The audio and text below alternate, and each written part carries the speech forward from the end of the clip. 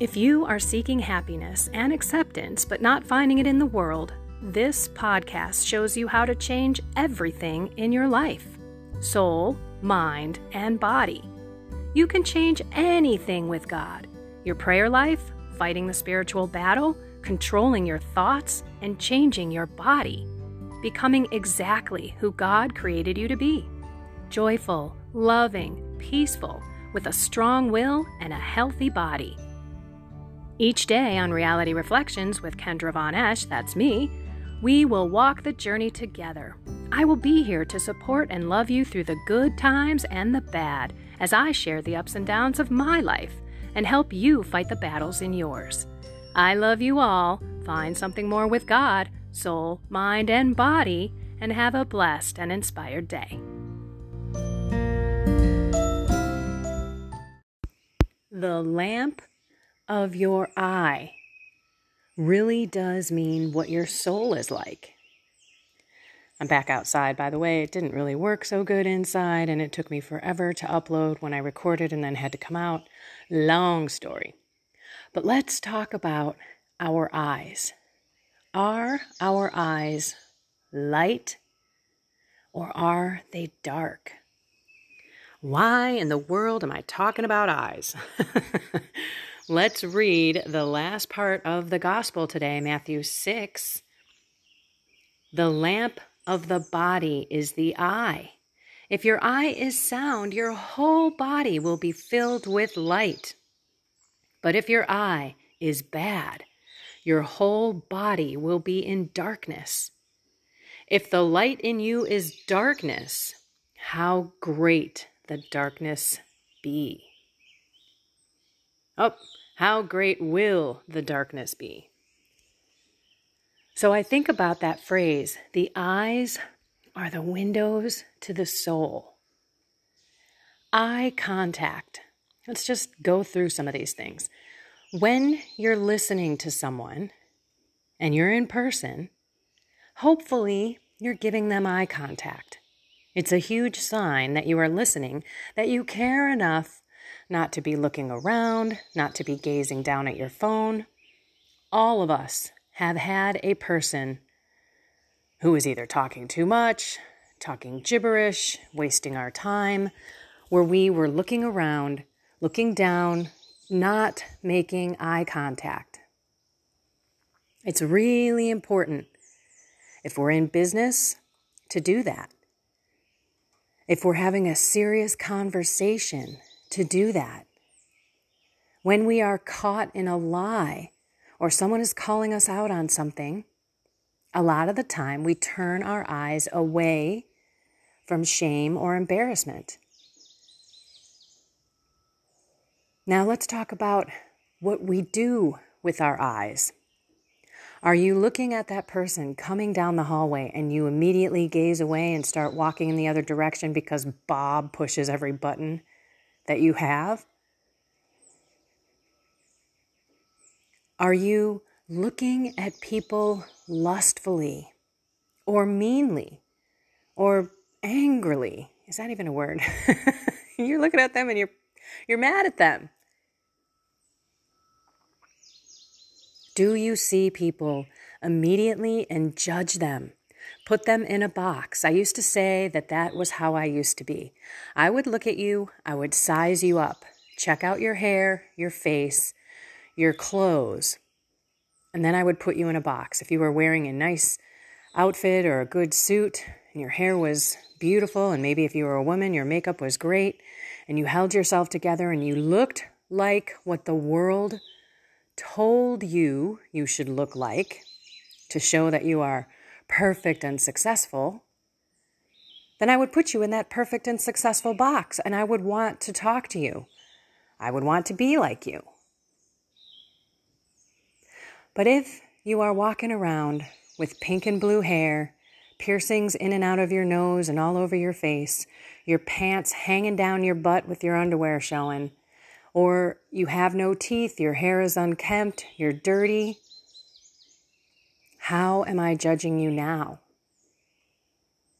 How do I look at you with my eyes? Remember, our eyes are the windows to our souls. So am I looking at that person just the same? Am I disgusted with them? Am I judging them, putting them in a very low box and not even giving them eye contact or wishing them a great day? You know, the worst thing that has happened to this world is COVID and those stupid masks. How many times do you go, even if you're not wearing a mask, right by a person in the parking lot, in the grocery store, wherever you're running errands, and you don't even look at one another?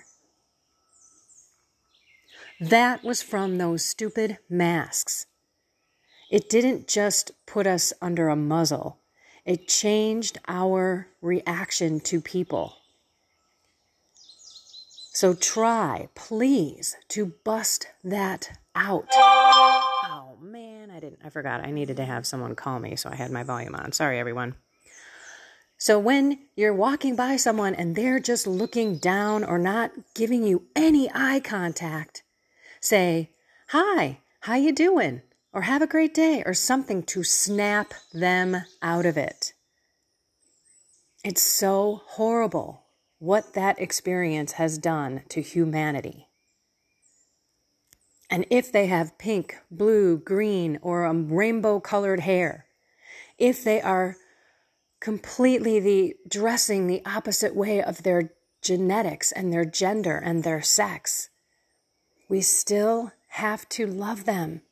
And loving someone is making that eye contact with them.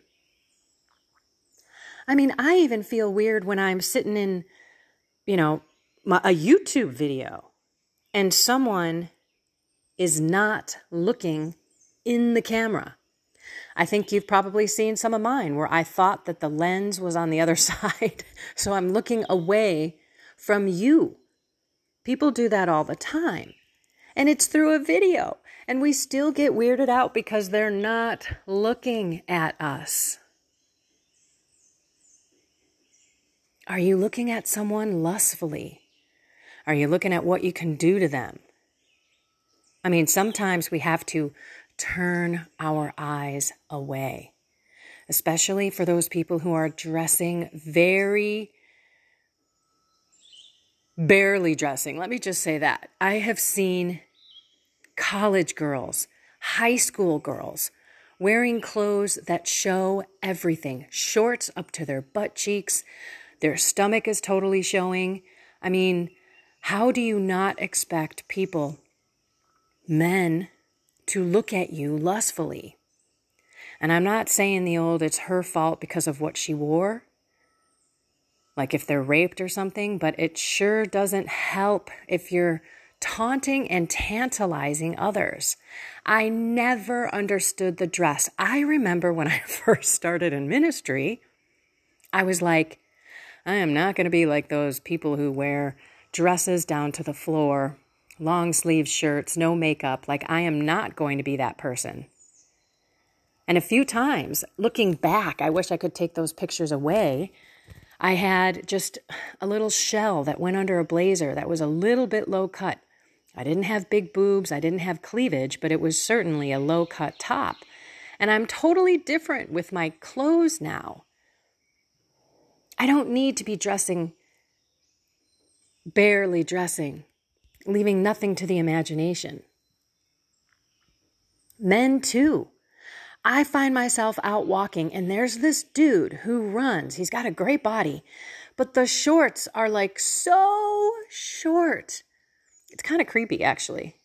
But I found myself just looking at his body, his lower body, and then I have to turn my eyes away. It's one thing to appreciate that person's in shape body, to appreciate someone who's beautiful, good looking, seems to have a very healthy physique. You can look and appreciate, but when you start gawking and maybe thinking lustful thoughts, which I was not about that guy, but I had to turn my eyes because I was like, okay, now I am gawking at this guy. What we do with our eyes and how those eyes match our thoughts.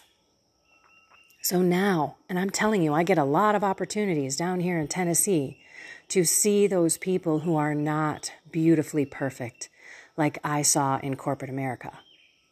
People who are salt of the earth, even though they don't look like me or act like me or have the same blessing upbringing as I have. They are wonderful people. They are kind. They would do anything for you. So that has been a beautiful observation, a beautiful change in the way in which I see people. And I have to make sure that I make eye contact more, especially with people who are African American, because there's this thing where we just don't look at each other. I've noticed, at least. I come out of my car, I go fill up my gas, and I'm not looking at these people because they are God's children. And there are times when I'm like, well, I don't know, maybe I shouldn't talk to them. Maybe they don't want, me to talk to them or something, or say hi or whatever. Or maybe they feel like I'm pushing it or I'm faking it because of all this racial stuff that's going on. I don't know, but I have to do a better job of looking people in the eye and seeing how much they are God's children. It's like it's easy to love and the people who are just like you. It's harder to love and see people as God's children when they hurt you, they harm you. We just talked about forgiveness yesterday. So the eyes truly are the windows to the soul. And when the eyes are dark, the darkness is super dark. So be careful. Remember the Bible verse where Jesus said, if you have looked lustfully at someone, you've already committed adultery in your heart. I know a lot of people say, hey, you don't sin until you do the act. But with our eyes and with our imaginations, we can have that physical thing in our minds. We can imagine that happening with that person. And that is why we need to control our thoughts. And we need to be aware of when we are seeking or looking or gawking at someone in a non-pure way. Again, all about paying attention, my friends. All about paying attention. Because once we catch ourselves, we could be like, oh, and look away. Just like I did with that guy with the super short shorts. I mean, it was weird. I was like, is his junk going to fall out of there? I mean, that's how short those shorts were.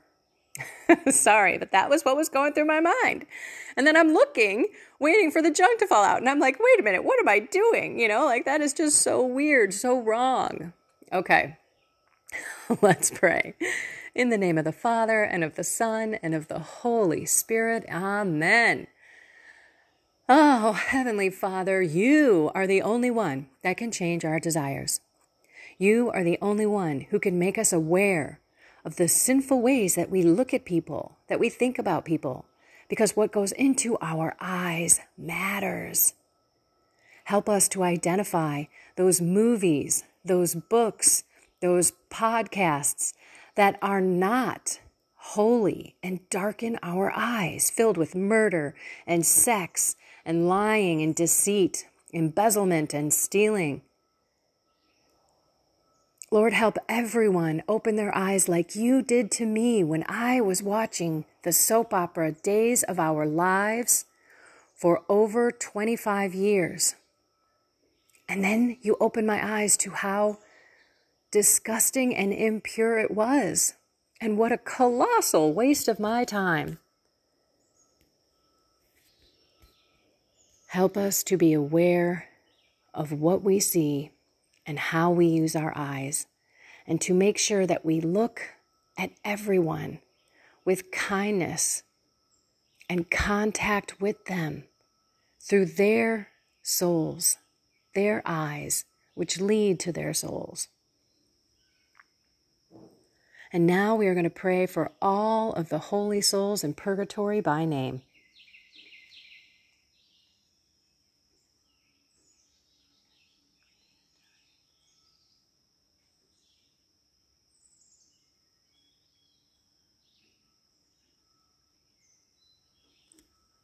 Hail Mary, full of grace, the Lord is with you. Blessed are you among women, and blessed is the fruit of your womb, Jesus.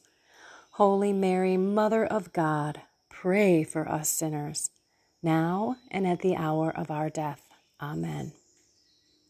Mary, please pray for us. Help us to have pure, innocent, loving, caring eyes for others and also for our own soul. In the name of the Father, and of the Son, and of the Holy Spirit. Amen. Alrighty, everyone. Custody of the eyes. It's a thing. And use your eyes to love. Look at people. Snap them out of their own little selfish way. We need to be human beings who interact and who love each other, even though we don't know each other. I have heard from people when I say something, like there was this one girl who was taking the grocery carts. All my stuff happens at the grocery store. I don't know why. But she's taking all the grocery carts inside. She's got this huge lane. And when I went in, I saw her. She didn't smile. She didn't say anything, but she was beautiful. And she was an African-American girl. And I went in, got some ice for my dad's memorial party, and then I came out. And she was coming back in. I'm like, I'm so glad I saw you again. I'm like, you are so beautiful. And then she smiled. And oh my gosh, the smile that she had and the teeth, they were beautiful. Then I said, oh my goodness. And now with that smile, you are fabulous. And she's like, thank you. Just that little thing can make someone's day. Now maybe she will smile more. You know, I mean, she was just a bump on a log, like frumpy, wasn't even making eye contact or doing anything. And I was like, oh, I'm so glad I saw you again. I should have said this when I first saw you. Just little things like that. Even have a blessed day when they're walking by you can matter. You never know what's going on in that person's life and how much your words, your eye contact, and your love, your genuine love can make a difference. Alrighty, everyone. I love you all so much. If I could see you through this podcast, I would look you square in the eyes and you would know it. You'd know I meant it. Have a blessed, find something more with God. Soul, mind, and body. Remember, soul first. Your eyes are the windows to your soul. Now have a blessed and inspired day.